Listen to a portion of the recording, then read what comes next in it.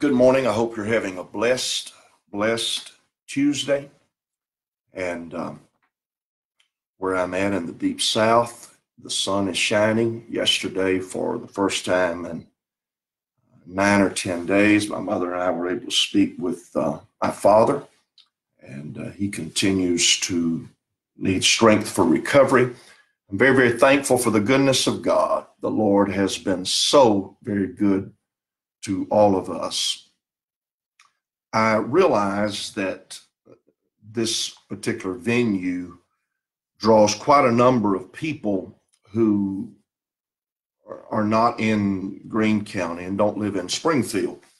And with that in mind, I'm asking for those of you from elsewhere to kind of lend the weight of your prayer toward our community. And I realize that your community certainly needs prayer as well.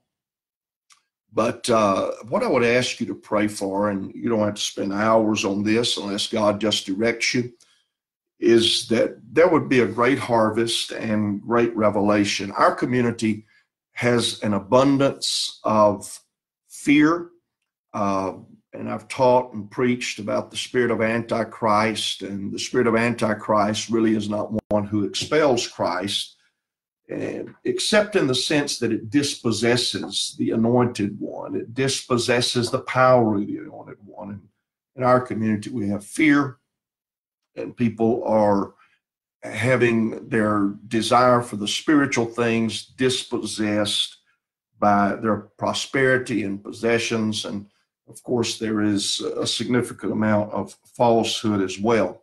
Every city has key people. Every moment in time has key people as well. And so I would ask you to join us in praying that those key men and women would find God.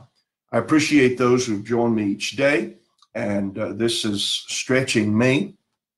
Of course, the material that I'm teaching is part of a home Bible study that I have taught many, many times, but I'm adding quite a bit to it as well.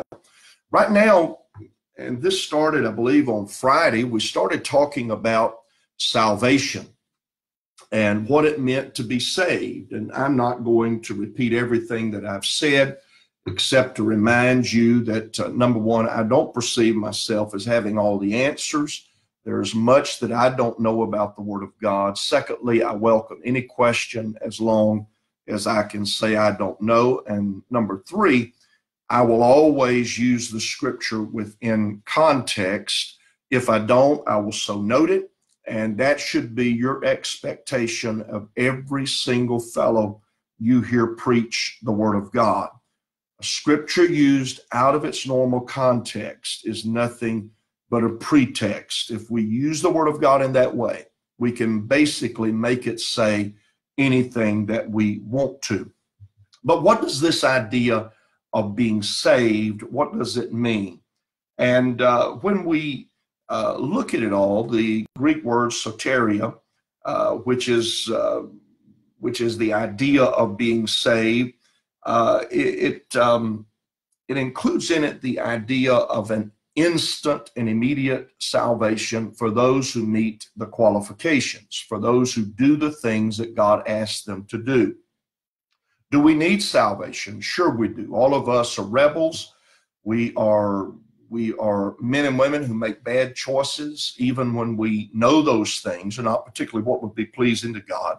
And the book of Romans says this is true of all of us. For all have sinned and come short of the glory of God.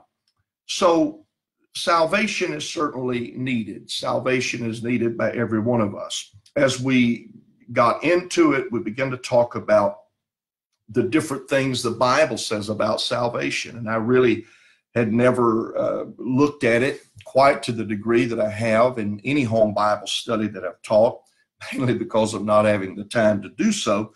But I'll just run quickly over the things we've talked about. James 1:21, we receive with meekness the engrafted word, which is able to save your souls. This refers to the Word of God being grafted into the wild root and the wild trunk of our life, and through it we are saved.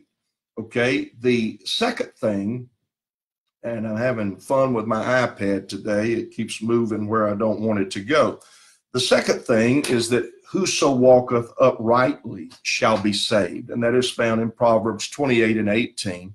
And it really is speaking to the idea that if we can walk without crouching, trying to hide because of our behavior, we are men and women who are walking uprightly. In Luke 7, 36 through 50, Jesus encounters a woman who is known to be a sinner.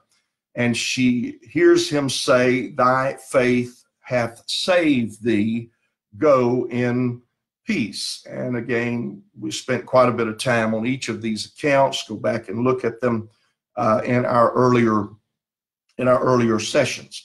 In Acts 11 and 14, Simon Peter is giving an explanation about him being at Cornelius's house and what Cornelius heard an angel say, "Who shall tell thee words whereby thou and all thy house shall be saved." We need the preaching of the word of God. We need the salvation message preached into our life. Jesus said in John 10 and 9, adding further to the weight of what the Bible says about being saved, "I am the door. By me, if any man enter in, he shall be saved." And so the emphasis is on, of course, entering the door, which is Christ Jesus, and in him we have salvation. And then yesterday I talked with you a bit from the book of Isaiah, that if we will look to God, that he will save us. And finally, we moved over, and that was in Isaiah 45 and 22. Then we went into the book of Acts, where that Paul and Silas have come to Philippi, and they have been arrested. And of course, yesterday I spent more time kind of in lead up, specific because I felt the Holy Ghost wanted me to address particular things that are spiritual in context. And if you don't understand, just go and listen. So anyway, they have preached in Philippi, and then they are arrested because they have cast an unclean spirit out of a young lady. And she had a spirit of divination. She could tell people what their future was going to be. She made money for the people who owned her as a slave. Well, when that spirit of divination was gone, so was her ability to tell people the future. Well, the people who owned the slave girl who had the spirit of divination raised up such a ruckus that Paul and Silas were arrested. They were accused of bringing insurrection into the city of Philippi, that they were teaching and speaking things that were contrary to the Roman government. And so, of course, all of these various provinces of Rome wanted to keep that sort of thing away. So Paul and Silas were beaten, and they were beaten severely. Many stripes were put on their back. And after being beaten, they were put in prison. In the prison, they were put in the inner cell. They were locked there in stocks. The prison keeper was not kind to them at all. And I ended kind of on the note of God delivering them, God saving them from their situation, because as they prayed and sang praises at midnight, there was an earthquake. And of course, as I read all of this stuff in the Gospels and in the book of Acts, I kind of have to ask myself at times, does anybody really believe this book? Does anybody believe this stuff? And if we do believe it, why would any of us relegate this same God into an absentee, powerless Lord? J.B. Phillips, who is now deceased, wrote a book many years ago, "Our God is Too Small." Well, it can be that way. So when the prison doors are open, the prison keeper assumes that all have escaped, and since he is accountable for keeping them secure, he contemplates taking his own life. And in response to this, Paul and Silas say to him, they say to him, "Do yourself no harm." Or Paul says, "Do thyself no harm. We are all here." And he comes to them And he says, "Sirs, what must I do to be saved?" I just love that question. And in verse 31, they said, "Believe on the Lord Jesus Christ, and thou shalt be saved, and thy house." Okay, so now they have given him an answer. He is to believe on the Lord Jesus Christ. And so it goes from there. Verse 32 says, "And they spake unto him the word of the Lord, and to all that were in his house." Now, they have given him a capsule. They have given him a nugget. You are to believe. What must I do to be saved? Believe on the Lord Jesus Christ. Okay, now they are going to speak to him the word of the Lord and to all of the people that were in his house. So what's this business of them speaking to him the word of the Lord? They have told him what to do, and then they are going to tell him why he is to do this. You see, the individual that Paul and Silas are dealing with was not a Jew. He had no background in Hebrew scriptures. He was a foreign man living in a foreign city. He may well have had some connections to Rome. He simply knew nothing about the promise of the Messiah. And so Paul and Silas do not just ask him to make a decision, but instead they tell him what he needs to do. And then they tell him, they explain to him why he's to do this. Paul and Silas were not asking him to make an uninformed decision. They spake to him the word of the Lord. The word of the Lord would be the basis of this prison keeper believing on the Lord Jesus Christ. Do you suppose he believed? Sure he did. Sure he did. What do we see happen as a result of this?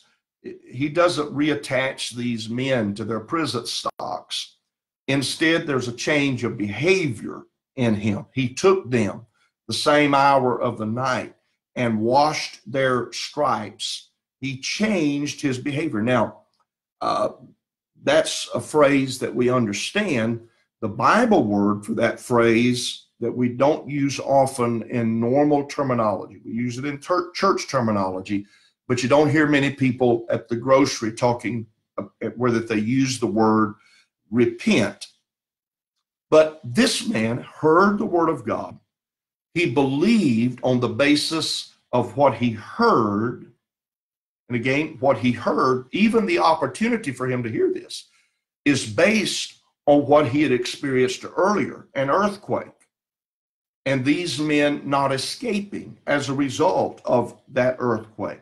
So now he's believed, he has a change of behavior, and he was baptized. He believed.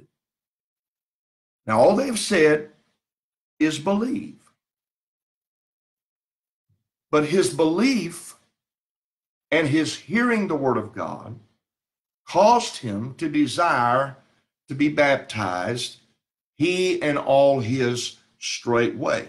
And when he had brought them into his house, and this is what salvation does for us, not only did he set meat before them, but he rejoiced, believing in God with all his house.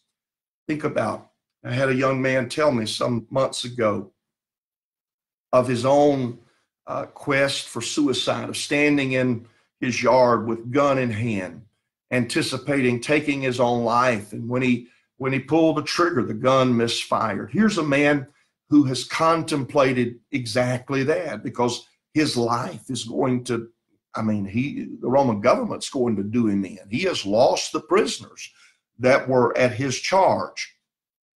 But asking Paul and Silas the right question, what must I do to be saved?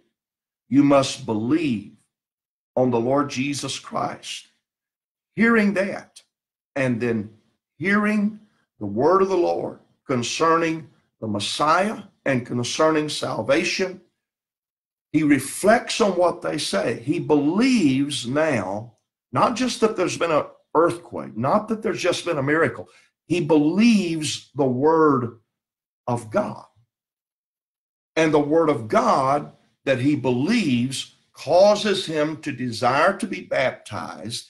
When he is baptized, he comes back to his house rejoicing, believing in God with all his house.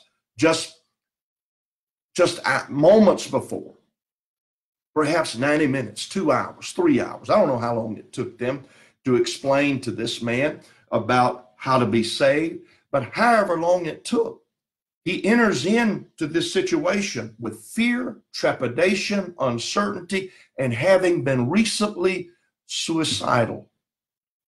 But when he gets through hearing the word of God, when he gets through having been baptized, this man is sitting in his house rejoicing.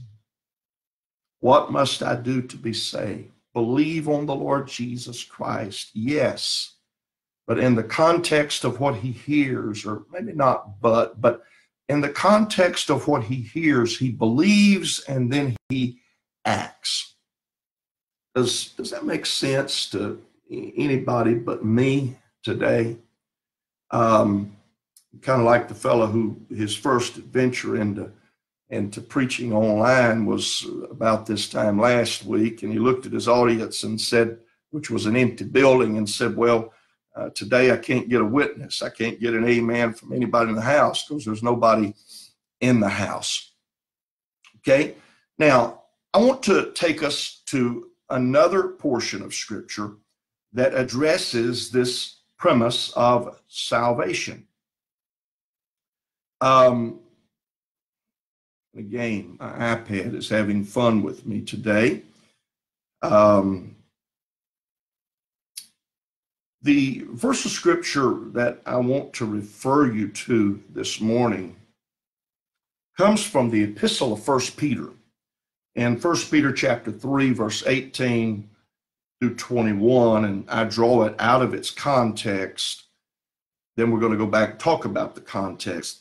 He says to his audience, even baptism doth also now save us. In our previous discussion of a portion of Scripture that dealt with salvation, we observed a man being baptized. Peter is talking now about the significance of baptism. From Peter's introduction of this particular little letter, we know that this letter was originally written for Gentile saints who were scattered around an area that is now part of Turkey. And as I say so often, it's important to know who's writing, who's speaking. It's important to know who they write to. It's important to know who they speak to, because this letter has specific information for this group of people. Peter's going to help them as they are dealing with persecution. They're under huge stress. And in the epistle, he reminds them that Christ also suffered, except that Jesus did not deserve to suffer. And then he is going to bring them in the portion of Scripture that we have just kind of drawn out of its place, where Peter takes us back to Noah and the ark. And those who know about the Bible a bit know that Noah and his ark saved 8 people. That's not many people out of the population that would have been on the earth at that time. But when we look at that verse of Scripture, most of us focus on the ark, but really the way it's written, what Peter intended to say to them was to give emphasis to the water, because the water lifted up the ark, and the people within that ark were taken above the ruin of sin and the judgment of God. So the water that became an instrument of destruction on the ground because of men and women's unrighteousness lifted Noah above that unrighteousness and above that judgment of God. When Noah and his family have been saved without the ark, Peter's kind of bemoaning here that only 8 people were saved. And Noah having obeyed God and building the ark and getting inside and being lifted up. But then he draws a direct comparison between the water that lifted the ark, saving Noah and his family. He draws a direct comparison, and he says it this way: the like figure, whereunto even baptism doth also save us now, not the putting away of the filth of the flesh. And so he's making clear that when we're baptized, it's not simply getting in a river or getting in a baptismal tank and the human body being made clean. So it's not the putting away of the filthiness of the flesh, but instead it is the answer of a good conscience toward God by the resurrection of Jesus Christ. This evening, Pastor Butler will be baptizing in the baptistry of the church that we're currently renting from. Social distancing will be maintained. We'll have a maximum of 10 in all of the groups. And I'm sure that those who will be baptized will kind of have to do it in shifts in the building even to maintain all of that. But now, here we are in a moment of huge stress for the world. Why would someone desire such a thing? Why would anybody desire to be baptized? Well, let's go back to what Peter said. And again, I'm not drawing this from context. I'm emphasizing the context, the like figure, the water lifting the ark, taking Noah and his family above the unrighteousness and the judgment for that unrighteousness.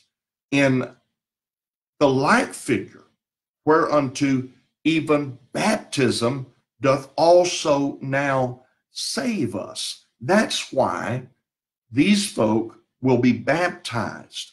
Was Peter moved by the Holy Spirit to write those words? All Scripture is given by inspiration of God. So Peter seems to indicate, unless I miss something here, and again, the Scripture has to be looked at as a whole. We don't get to pick and choose our portions regarding salvation. We also don't get to pick and choose how we examine the Scripture in regard to its contextual use. You have to be consistent in this. If we believe that Peter was moved by the Holy Spirit to write these words, it seems that he is indicating there is a value in baptism. Now, we've talked about quite a few things through this time. And by the way, if you're interested in knowing more about being baptized, if you'll send a note to me below, or if you will send a private message, or if you will somehow get in contact via email, church phone number, which, by the way, we now have a live phone number through Google Phones, and it will come on to my phone. If you're interested in that, make inquiry. We have people who would love to teach you a personal Bible study. You see, it's kind of like Paul and Silas dealing with that prison keeper. We want to make sure that you know what you're getting into, and that you really understand that Jesus is the Messiah. So we've talked about quite a number of things that will save us. Just as walking uprightly, found in the book of Proverbs, won't save a person, because there are a lot of people who know absolutely nothing about Jesus. They know nothing about the Scripture. They may have a background in Hinduism or Buddhism or any number of things, but they walk with integrity. There are people who are in various cults around our community who live with great integrity. They walk uprightly. They are not dishonest. You can do business with them and trust the outcome. They walk uprightly. But would we say of such a person that that individual is saved simply because they walk uprightly? Well, most Bible believers would certainly say that their walking uprightly is not enough to save them, and neither will the obedient act of baptism alone save us. Now, I want you to put that in a context of everything that I've taught, because it's important, but it brings us back to a question. Is there anything in all of this list of saved verses that we should exclude from our consideration?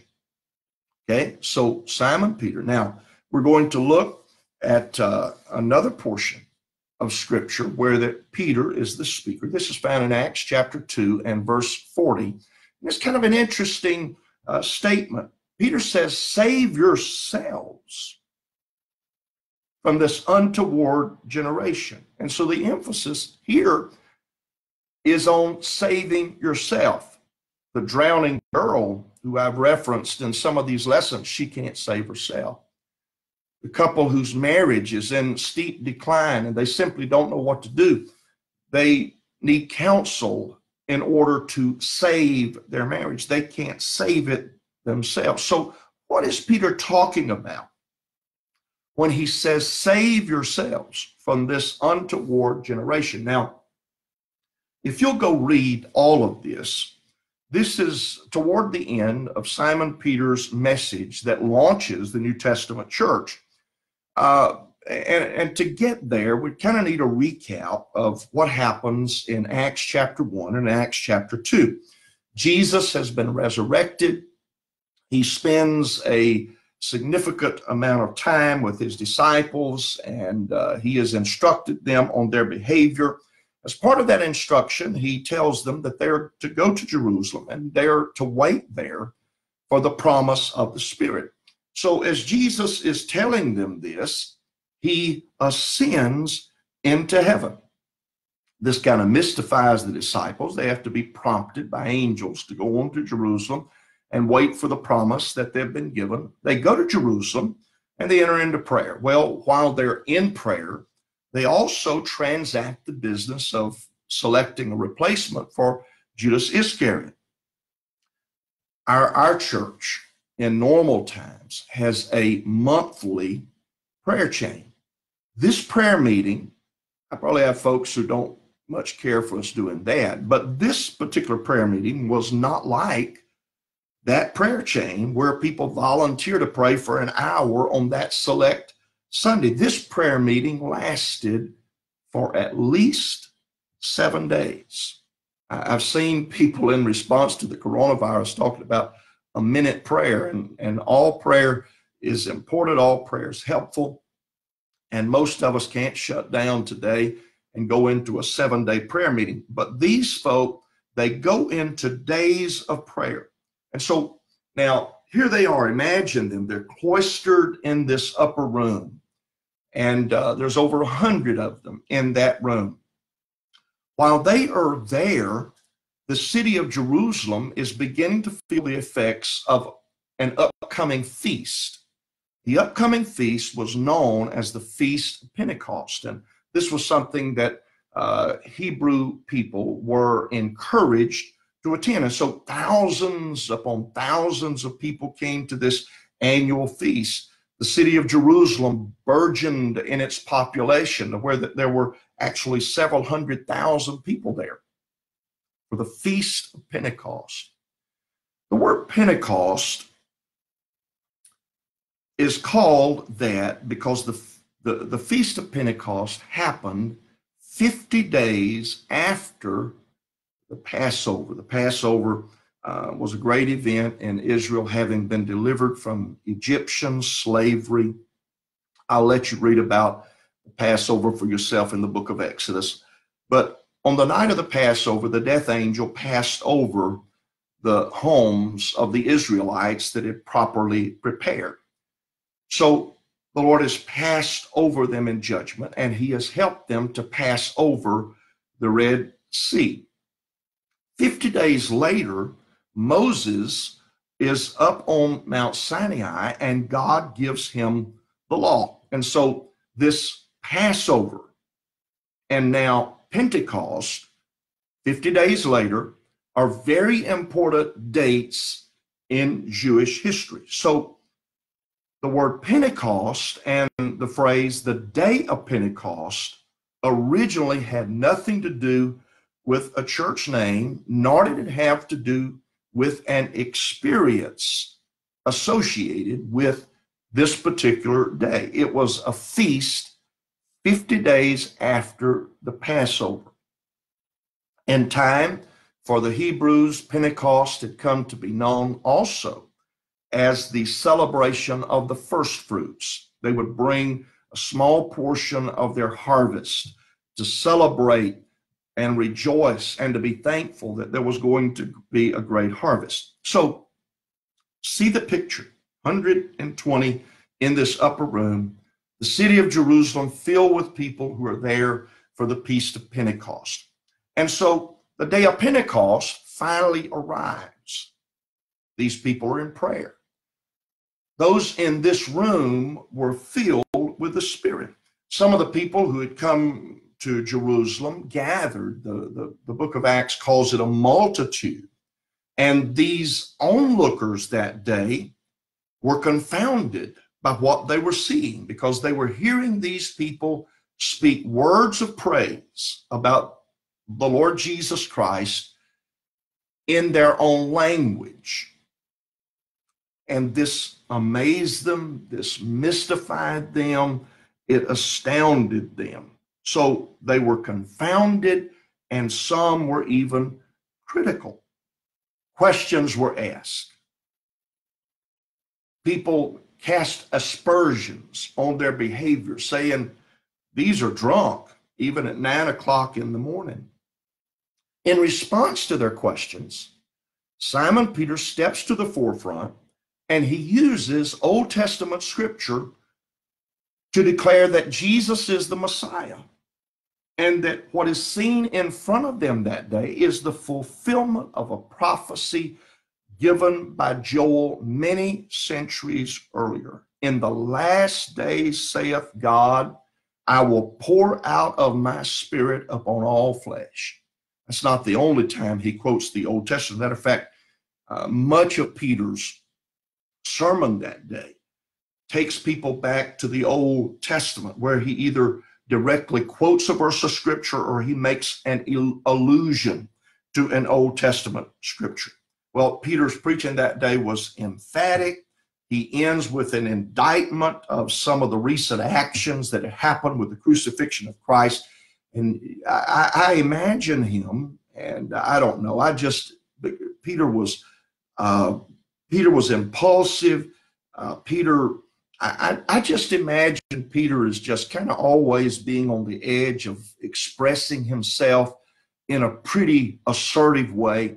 I see him with red hair, and I don't know if he had red hair, but I see him with his finger pointed at that multitude of people, saying that God has made this same Jesus, who you crucified, both Lord and Christ.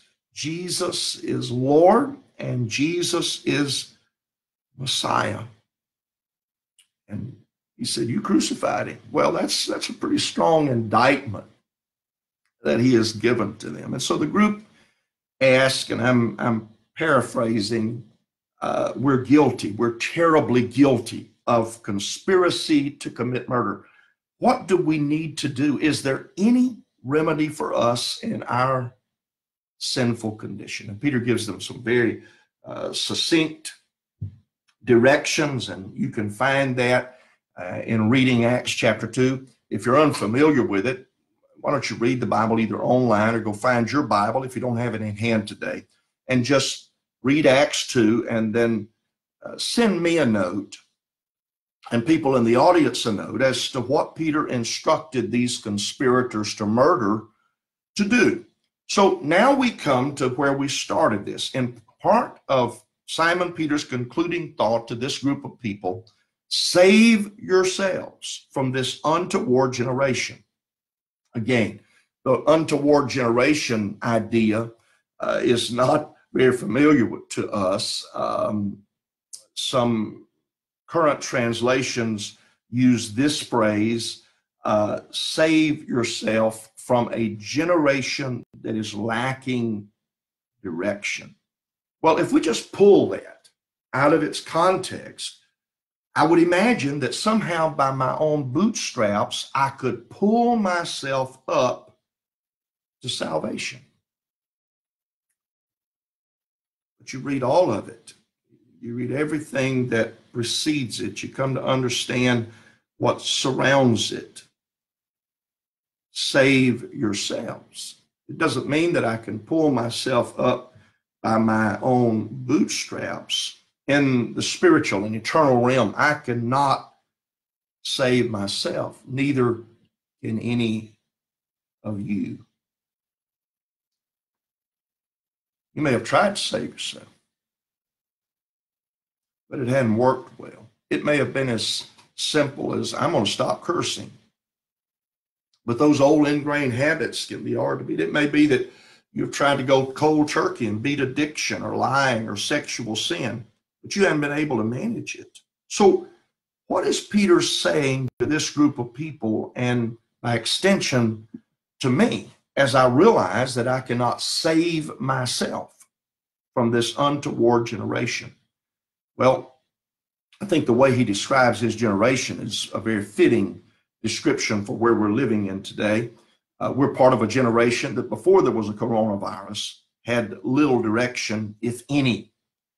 And that was the case whether we were on Wall Street, on the steps of the White House, the Capitol Hill, or the steps of the Supreme Court, as well as in Mecca or any of the other great places of various religions, including Jerusalem. A generation without direction. Save yourself from this. Okay, yeah, but how? If we had been there today, that day, to ask Peter, he would have said, well, save yourselves from this untoward generation by carrying out the instructions already given to you. It seems clear that as Peter preached that day, that his audience had come to believe that Jesus was the Christ, that he was their hope for Messiah. When this mental dialogue began between Peter and the multitude of people, this audience was not convinced. They were not convinced at all. They were not convinced by the confusing things that they saw happen on the day of Pentecost. They were confused, they were curious, and they were critical, but they were not convinced. But when Peter got through sharing with them the Word of God, the Old Testament prophecies about the Messiah and the outpouring of the Spirit that are found in this book, they were convinced. By the way, that's where we need to get most of our questions answered, is in the book. The book, God's Word. Well, as Peter preached to them that day, the light bulb came on. I love to have people where the light bulb comes on as they listen. They have a revelation of who Jesus is. They understand that he's the Messiah. But now they come with this question, what shall we do? They're believing in Jesus to be the Messiah, and they're saving themselves from this generation that lacked direction. Seems to be connected to specific behaviors on their part. The fact that they asked Peter, what shall we do, is in their own way a mental assent and amen to what Peter has said to them. They have come to trust, they have come to believe and to have faith that Jesus was the Messiah.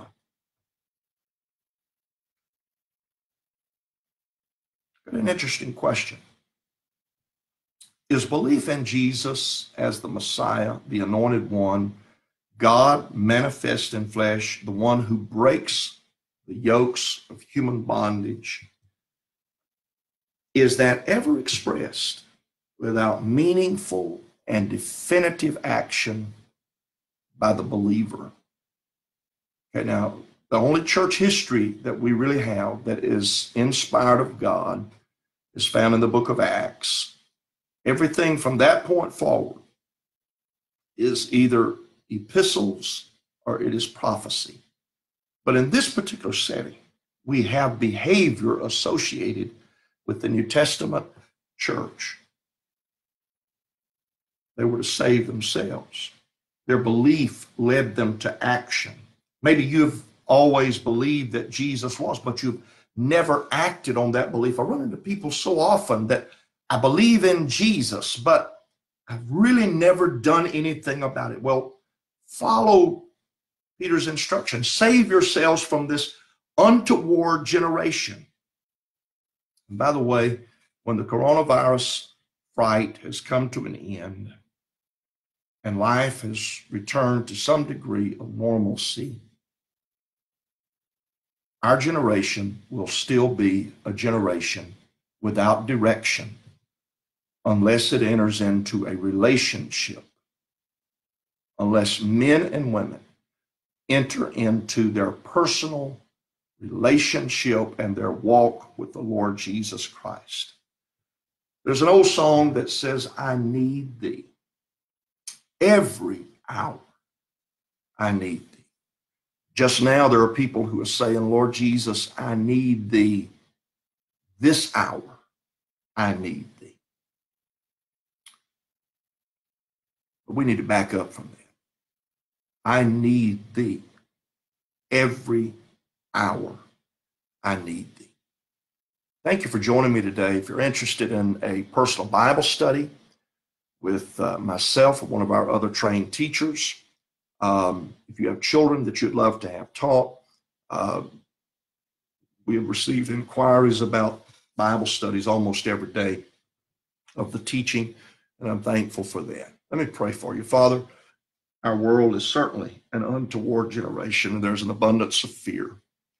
Pray for those who listened yesterday and they're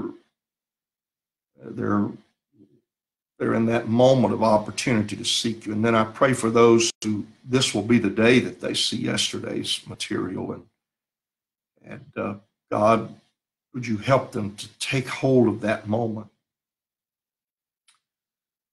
God, for those who are confused today and they're cautious today and they're critical of so much about life today, I'm asking in the name of Jesus that the Holy Ghost would commission ministering spirits, angels, just as you did to Cornelius' house, to give good men and good women direction as to what the next steps should be in their life. God, it's a stressful time, and we pray for divine healing in regard to the coronavirus. We pray protection on our families. We pray for families that we are acquainted with who have lost loved ones already to this dread condition. But God, in the midst of this, there is a sweeping harvest of people who realize, I need thee. Oh, I need thee. Jesus, move in your unique way. This is about all I can do right now, but the Holy Ghost can do so much more. In Jesus' name I pray, amen. All things going well. I'll be back with you tomorrow at 10 o'clock. And by the way, if any of you are interested in the notes that I'm teaching from, if you will send me a personal message, private message, or even a message below, I'll be glad to send these to you. Thank you to our church family who are holding all of this up. I appreciate you so very much. I'm looking forward to hanging out with you. When this is over, we're going to have a celebration, not just a celebration because we all get to be back together. We're going to celebrate about what God has done in what is a difficult time for this world. In Jesus' name, and I will see you tomorrow.